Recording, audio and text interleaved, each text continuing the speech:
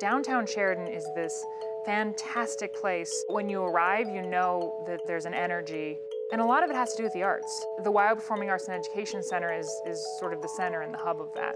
We'll have artists that'll come through. They had some expectation that we'd be some dumpy little theater in the middle of Wyoming, and why are they here?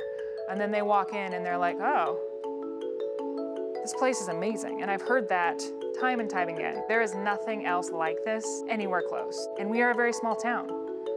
And it's because people love it and because they love the arts and they want that experience and it helps enhance their daily lives that we are able to exist. Art in general is important.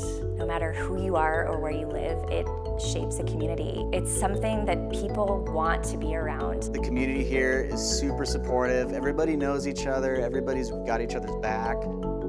Currently, we're on Sophie's stage. It's a 483-seat house. This is where we have most of our performances. All of the professional live performances are in this space.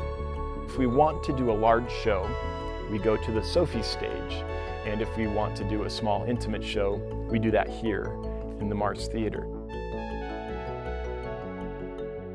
The Whitney Center for the Arts is a concert hall, so it's great for musical performances. The WYO downtown has a lot more infrastructure for performing arts, so theater, dance. The Mars Black Box Theater is really cool too because they can really tailor the space to any style of performance. Between those three venues, we can support a lot of different events, and we can all kind of rely on each other to put on the best production in whatever venue is running. Theater's been produced here in Sheridan for a long time, and people have grown up doing it and grown up going to it, and so it's an expected part of our culture. The WYO's been here for a while, but just 4 years ago, the Mars came online. And now, another building that's been taken over, they're all attached, it's all one big center now. Now we're invading what used to be called the Hallmark building. And in there, we built a dance studio. There's new office space coming online, there's new classroom spaces. This has all happened just in the last few years.